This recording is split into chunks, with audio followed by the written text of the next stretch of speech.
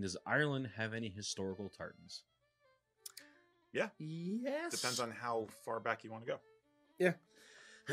The Tara tartan is quasi-historical-esque, although here's a question for you. Mac, you may know this.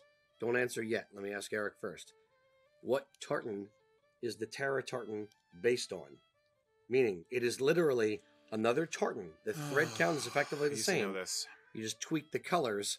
I used to know this. Change red for green and blue for whatever and blah, blah, blah. And you have Tara / Murphy. Yeah. And I can't remember for the life of me. Mac?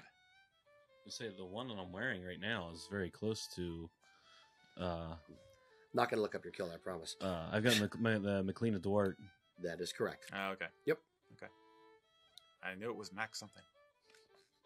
Now, it was Mac Michael. But the other more historic Irish tartan is Ulster. Ulster.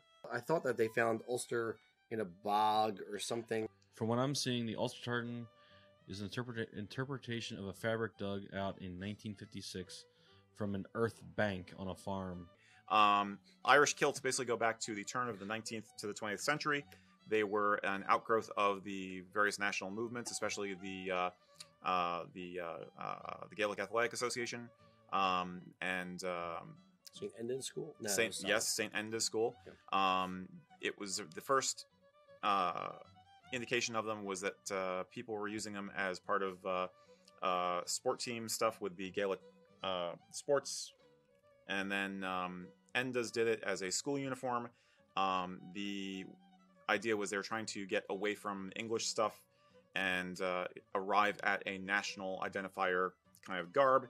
And even though, they weren't trying to say they were Scottish, they were trying to say, well, this is closer to a separate identity than if we keep wearing trousers. So they kind of invented the idea of wearing kilts, but they made them solid colors. So they had blue for St. Patrick, and they had green for Ireland in general, and then they had saffron because saffron is said to be a popular dye for lenya and other garments in medieval Ireland. It was considered to be the color of the kings because saffron isn't necessarily cheap.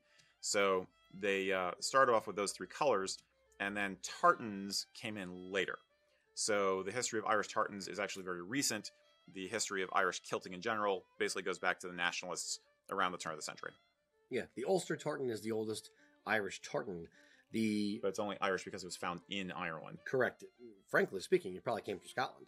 And then they just called it that one because it was a fashion-y kind of tartan. Yeah, and it was glommed onto by the Ulster Scots. So if you are not an Ulster Scot, if you're not an Ulsterman or an Orangeman, you might not be as interested in it. I wasn't even aware of that much, so. Yeah, I think it's more of a No, but the Irish county tartans, which are what are much, much more common today, only go back to 1995 with Polly Wittering and the House of Edgar designing all those, and the Irish National Tartan. Irish tartans traditionally aren't very, very old. Mm-hmm. There's also several Irish name tartans like Kirkpatrick, Ford, a few others, Fitzpatrick. But those are, again, around the mid-90s when Braveheart came out and there was the explosion of people really wanting to wear kilts and explore their Celtic ancestry and their Gaelic heritage and all that kind of stuff. They jumped into it. And all the mills in Scotland kind of got the bright idea and smart idea of, okay, how do we tie this in? So several mills started doing, okay, we're going to do the Irish, a few different Irish names like the Scots have. That never really caught on. Loch Carron specifically did the Irish provinces, the 4 provinces of Ireland. Mm-hmm. And that caught on with very, very limited appeal. The one that really stuck was House of Edgar's Irish County Tartans, and those are still probably by far the most popular today. And they're beautiful. I would, at the risk of being simplistic, I'd say they do feel Irish. They have a certain warmth to them, a certain earthiness to most of the designs, which is just it feels right. So I think they did nail it. Yeah, I agree. So hopefully that answers the question.